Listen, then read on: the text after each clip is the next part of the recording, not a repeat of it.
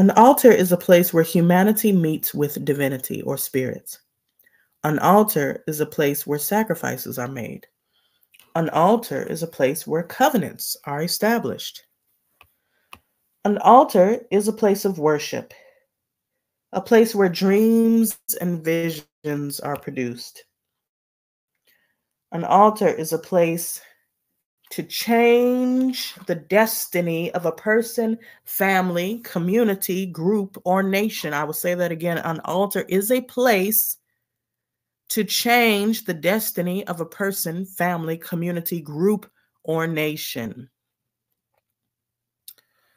So when we speak about the scripture that says rebellion is as witchcraft, indeed, witchcraft is not necessarily and solely the physical act of having these altars, having these items on your table, lighting candles and all of these things.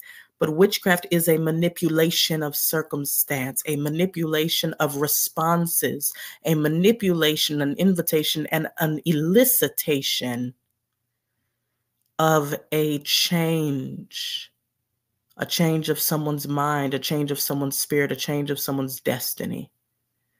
One could even say, as I often say, marketing and advertising is a supreme form of witchcraft, changing our minds. How many of us were sitting on the couch and weren't even hungry, and we saw an advertisement for some defiled food, some non-kosher food, some unclean food, some fast food, and then all of a sudden you felt compelled to desire and consume that thing. We are compelled through manipulation, through witchcraft, to change our minds, to chase after something we truly don't need, to change our circumstance. Advertising is a series of false promises. The manipulation of our hopes and dreams, the manipulation of even our insecurities, and the implantation of seeds of doubt and insufficiency, dissatisfaction, and insecurity, which is manipulated to make us buy things that we don't need, to change our reality. So your television, your computer, your tablet, your devices can themselves be seen as altars.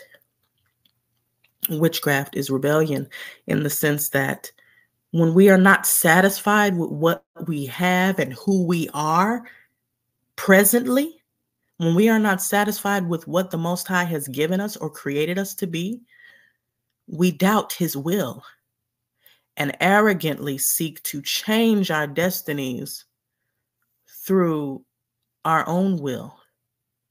A child's movie that comes to mind is the movie Brave, a Disney movie, of course, and notice that every single Disney movie contains witchcraft, contains witches and wizards, and shows the process of witchcraft.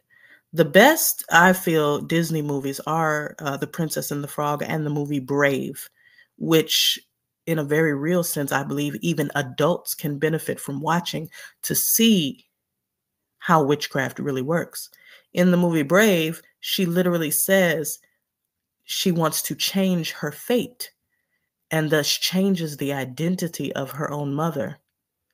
It's very brilliant. And Princess and the Frog is another brilliant thing. I'll go into that later. I'll probably make a whole video because they really are on point with how they show how witchcraft is rebellion, how we chase things that we think we want. And remember, I always say to want something is to lack something, to be devoid of something, to be missing something. So the enemy always manipulates our mind by making us think we're missing out on something, which was the first sin in the garden. In the garden, the serpent beguiled Hawa by making her think she was missing out on something. She was denied something. She was deprived of something, that she lacked something, and thus she wanted knowledge of good and evil and became one with it. So witchcraft is the idea that you're missing something. And the rush to take a shortcut at the expense of your own soul to get what you think you are lacking, instead of being satisfied with the abundance of everything that you are, everything that the Most High has given you. Witchcraft is a shortcut that indeed cuts your life short.